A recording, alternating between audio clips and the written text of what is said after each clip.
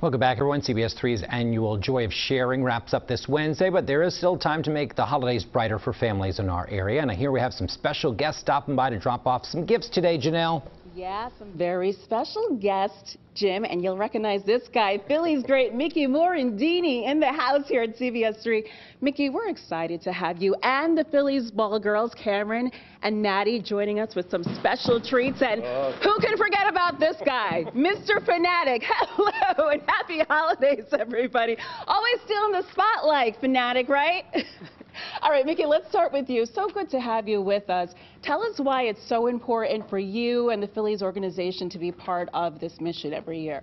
Well, this is our season of giving right now, and to go out into the community and put smiles on families' faces that obviously are in need.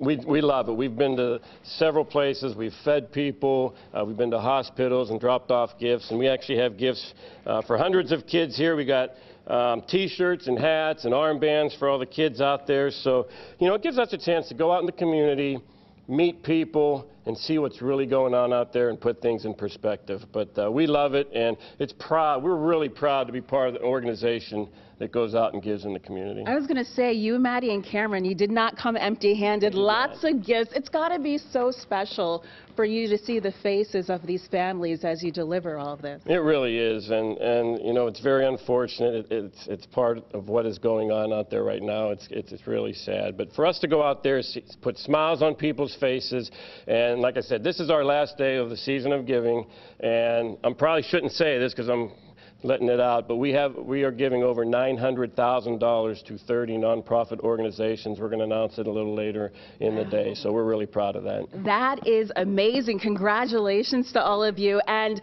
I know people are always happy to see this person over here. Hello, Mr. Phanatic. Hi. And now he's acting bashful. We know you're not shy. But a gift. Why, thank you. A poinsettia. Appreciate that. But give me a little preview of how you greet these families, Phanatic, when you go see them. I figured as much. A little bit of the belly roll gets it going for the holiday season. Thank you. So good to see you. Fist pump there. Mickey, Cameron, Maddie, thank you guys for being here today. And thanks for all that you do to make this season a little bit brighter for families all across our region. Thanks for having us. I know they appreciate it. Oh, yeah, and we love it. All right, fantastic. Jim, I'm going to send it back over to you. You never know what the Phanatic's going to do. He is so cute. He's getting it in. And a gentleman delivering flowers to Janelle. Yeah, how sweet. Oh, boy. We planned that. What's that all about? We planned it for the holiday. Phanatic needs a heavier coat, though. I think he does, too, because it's been quite chilly over the last several days.